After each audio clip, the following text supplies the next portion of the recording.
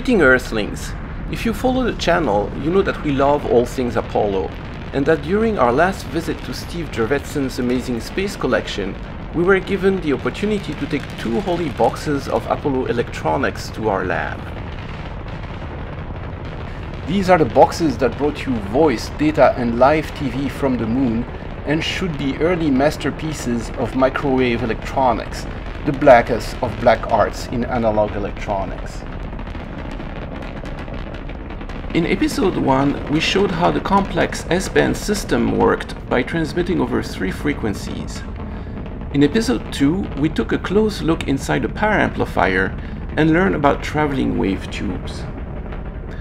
In this episode, we'll turn our attention to the transponder itself, which is quite amazing for a mid-1960s design.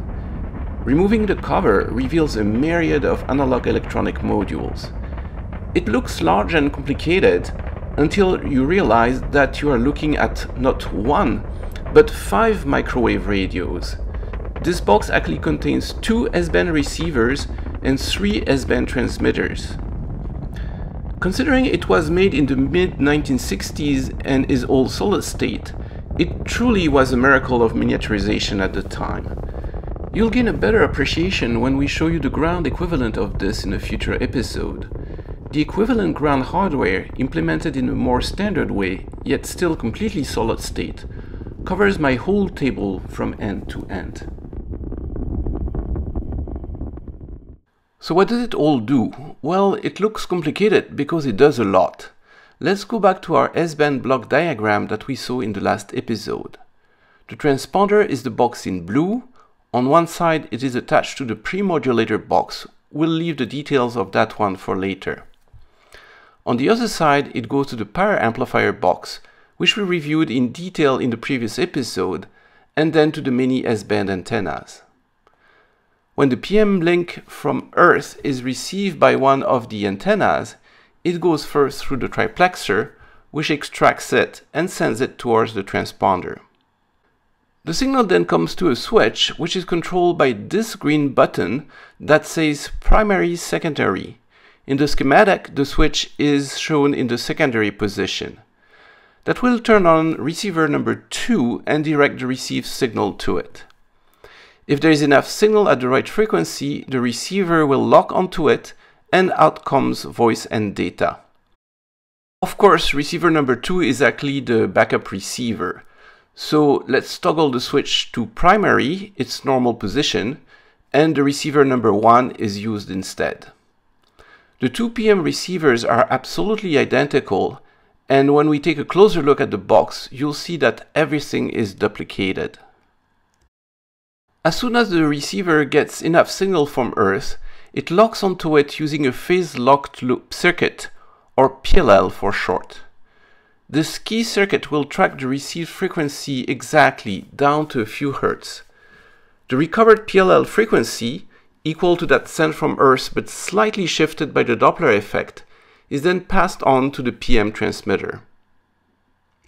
Then more RF magic happens. The recovered frequency is multiplied by 240 and divided by 221 exactly.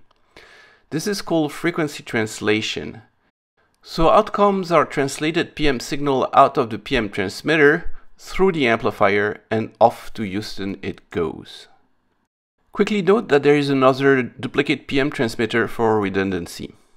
Now let's flip one more switch, this one called ranging at the bottom right. This will close our famous turnaround loop. The receiver will now send the pseudo-random data it received from Earth right back through the transmitter. Basically, when ranging, we are repeating what we heard, echoing it back on the downlink frequency. Distance to the spaceship can then be derived by measuring the delay through the transmission loop. Okay, we're already doing a lot, but we can do even more if we flip one of these extra 2 buttons in the middle. You can see on the labels we can send data that was recorded from tape, signals from our scientific instruments, or our favorite, television from our spaceship. This will activate our last transmitter, the FM transmitter. And here goes another completely independent downlink to Earth on wideband FM. This one is unidirectional though and has no backup. So now we're cooking. We have live voice and data both ways, plus ranging information on the PM link, while we use the FM link for simultaneously sending the extras like previously recorded data or live television. There's one more function worth mentioning in this very complicated affair. That's the antenna tracking.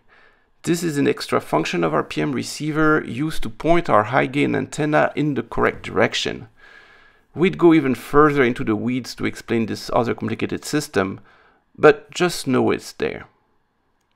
So hello, this is Mark from the future. We have already hooked the transponder, but let's highlight the organization of the transponder compared to the block diagram we've just seen. So the RF signal comes in from the antenna via the triplexer in that plug over here, and then it goes around, follows that connector. So that's the input to the receivers.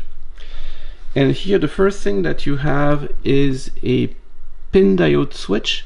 So since this is microwave and this is low level signal, you can use a pin diode switch instead of the big relay in the amplifier. So that obviously will give the received signal either to one of the receivers or to the other. So you can see that most of our modules are duplicated, and that's of course our dual PM receiver. So here are the two input stages. Then we have a whole bunch of modules, and it's sort of written on it what it is. The 2 PM receivers stop right here. So this is PM1 and this is PM2, or vice versa. I can't remember which side is which. And out at some point here you see the narrowband detectors and the wideband detectors. This is the output, and the output gets combined back here together and gets over here. So here it's not very high frequency anymore, so you can just use a simple combiner. You put them together, and out goes the output in one of those connectors. Now the transmitters, they are relatively small. So here's the first transmitter for PM, and here's the redundant second transmitter for PM. So it's just an exciter, which is aux oscillator and PM mod. So the aux oscillator is the oscillator it uses before being locked. So that's the free running one. And then you see the power amplifier out here, and then down here hidden somewhere are the multipliers. The input of the PM also is split in two, so it goes to each of the PM transceiver. And same thing, this is the input is relatively low frequency, so there is no need for a pin switch or an RF relay. And eventually that comes out over here. That's the PM RF stuff. The FM, there is only one. It's this fellow over here. You have the exciter, the power amplifier right here, and probably another multiplier somewhere here, and it comes out on the FM and plug back to the traveling tube amplifier and eventually the antenna. On this end we have figured out all of it. You have the PM modulation in for the PM transceivers, which is being split right here, and then the FM signal, you have two inputs. You have either the data or the TV, and then you have the output of the receiver, which actually comes out of the wideband detector right here. Now also on this end you have the power supplies, and it's actually 3 independent power supplies in this rather big block. It's everything that's in this metal block, with the 400 Hz 3-phase coming here. There's one power supply for the FM transmitter and one power supply each for the PM transponders. So it's actually 3 power supplies in one, completely independent. And finally, let's look at the markings over here. We have the Motorola brand over here with the serial number. And the modules are marked frequency multiplier, second mixer, first intermediate frequency amplifier, wideband detector, narrowband detector, second intermediate frequency amplifier, voltage control oscillator, the VCO, and then we switch to the transmitter. We have the aux oscillator and the PM modulator. You have the power amplifier for the PM. Then we get into the FM, so that's not symmetric anymore. You have the power amplifier FM, the FM exciter, so that drives this. And then with those two modules, they are actually part of the receiver. They are the RF tracking amplifiers. Those are for steering the high gain antenna, those pointed in the right direction. So far all makes sense. It's very compact, and you might ask yourself, what's up with all that wiring here? Can we make any sense out of it? And it turns out we can, and we should.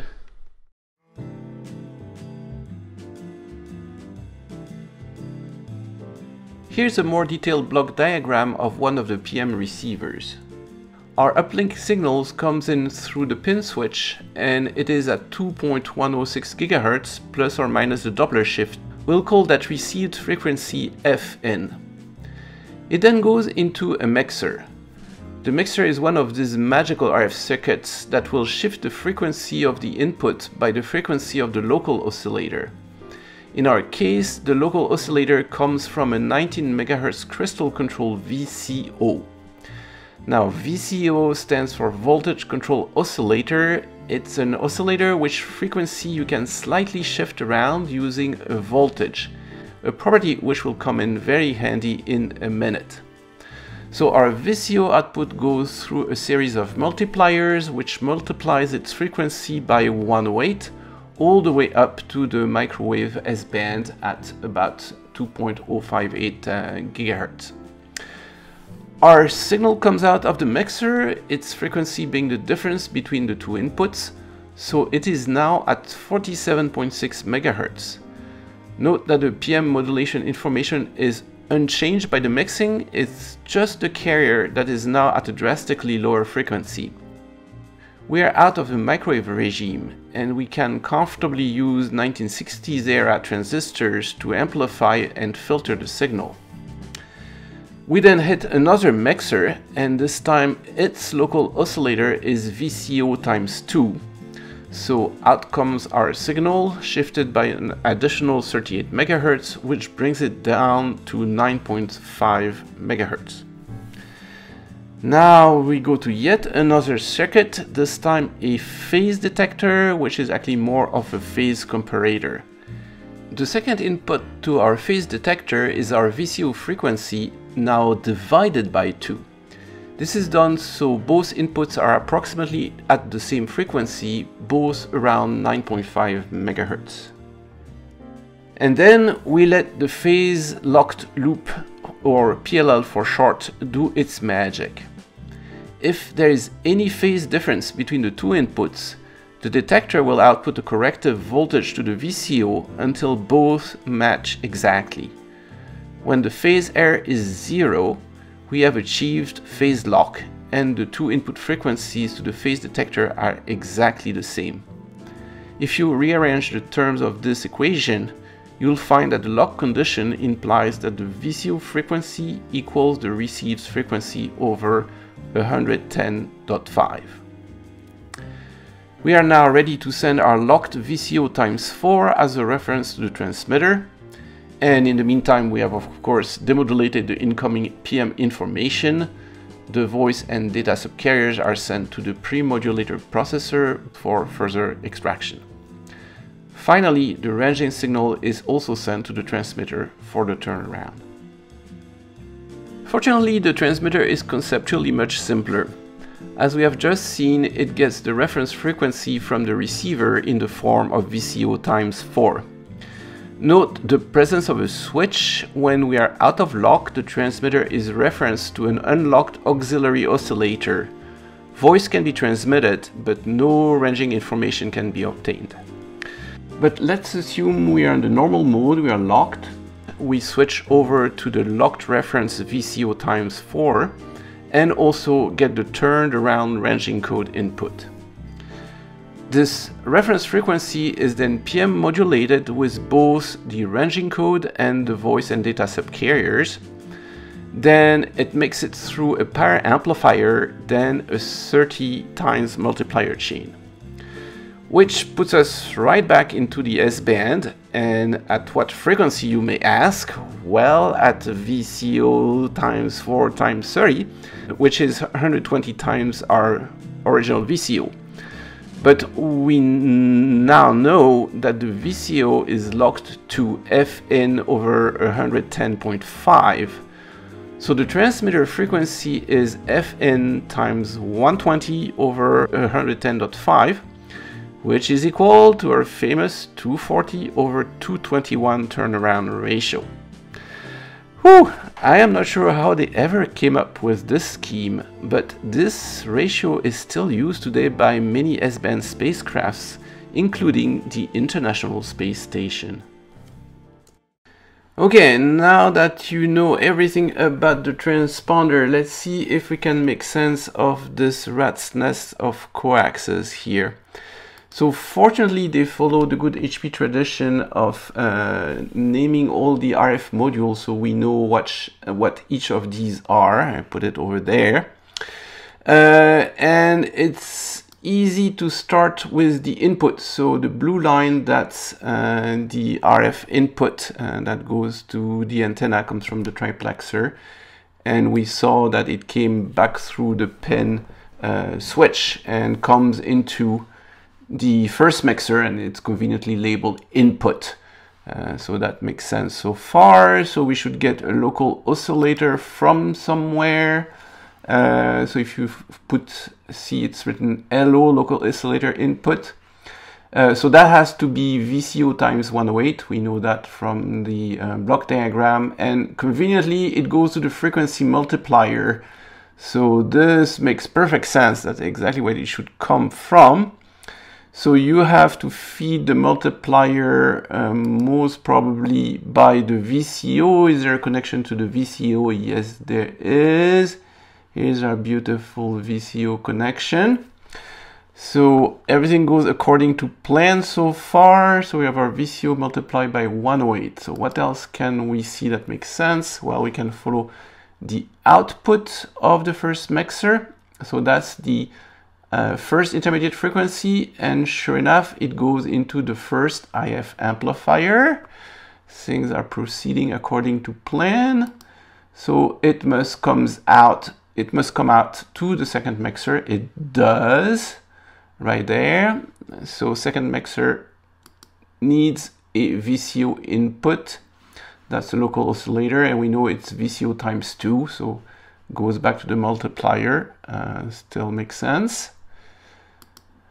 And out of the second mixer comes the intermediate frequency number 2. Does it go to the amplifier number 2? Yes, it does. So this must be the output of the mixer and the input of the amplifier. Now, there are actually two outputs of this intermediate frequency number 2. There is another one that we know goes to the wideband detector, and I believe this is this wire. And out of our wideband detector comes our received output. So it goes over to the top where we saw it was, it gets into a T with the result from the other receiver. And then the output of the T goes to the input. Everything checks out so far. We also know that out of the wideband detector, the ranging information should come out to the transmitter, and the transmitter starts here. Do we see a wire between the two? Yes, we do. So that yellow wire should be ranging. Still makes sense. What else? So there are more outputs of the, this is the outputs of the intermediate frequency number 2, I believe. they need to go to the narrowband detector. And from other diagrams, I know that there are several outputs that go to that detector, so I was not surprised to find 2 of them. And now the phase detector is in the narrowband module, so we should see a VCO output. We should see a connection between the narrowband and the VCO, and we see 1, so I surmise this is VCO control, and those 2 form the PLL loop, those 2 modules. What else? Which is that one? That's yes, the wideband detector is a coherent detector, so it needs VCO reference to it. So that's the green wire here that goes from the VCO. And so does the narrowband detector. It also needs a VCO reference, and I believe it needs VCO over 2. So I suspect that the divider by 2 is they've stuck it in the wideband detector module, because this is the only connection to something that could make sense, that would have VCO in it, that I could find. So yes, one more here that makes sense. We know out of the narrowband, no, actually out of the IF amplifier comes an AM detector that does the pointing of the antenna, so it should go to the track module, and we see that wire. So we have identified that one too, which is that one, VCO times 4. Oh yeah, so now we have done our receiver pretty much. So we know that the transmitter is driven by the locked VCO times 4, and that's the only output we didn't have connected out of our frequency multiplier. And sure enough, guess where it goes? It goes to our transmitter. So we see that. Actually, we have the ranging input, we have the VCO input. All we need is the PM input, and that also comes from the T over there, because it's split between the 2 transmitters. So that checks out. That must be the input. And then it goes on the output. That's the power amplifier. The second purple wire goes in the bowels of the thing, and where it hits the multiplier. So the multiplier for the PM must be on the other side. We don't see it. And eventually from the other side it goes and reaches one of the BNC cables over here. FM is super simple. The input of the FM comes from the front panel, and then you can see the output of the amplifier. So the FM works the same. It's even simpler than the PM transmitter bit, because it's just an oscillator, FM modulated, power amplified, then goes into a multiplier. So here you go, and here it goes out to the BNC. So yeah, the whole noodle and rat's nest is totally explainable. And there's only one wire that I'm not too sure of, but I think I'm missing AGC, so I suspect it's this one I could have missed. It could be either this one or the red wire. I'm not sure, and I haven't measured what's in either of those wires, but we need an AGC connection. So this thing appears to be wired correctly. It does not look like a hoax to me.